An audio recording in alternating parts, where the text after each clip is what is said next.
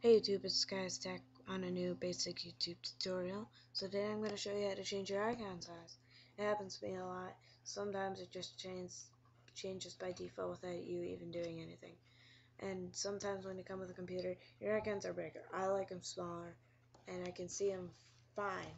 So it's just easier for me. So what you're going to do, I don't know if this works on anything else besides Windows 7 and Windows Vista. But you can try it if you want. And if you're on Windows XP, I think you have to go to Control Panel, Classic View, and then you have to go to Screen Settings. And then it should be there, and there should be a tab. So what you're going to do is right click, and then right here you should see a bunch of stuff. You might not have this. I think this was from some program that I had nothing to do with. You should see Personalize, New, Undo, Delete, and a bunch of other stuff. So at the top you should see View. And scroll on to the right and you should see Show Desktop Icons.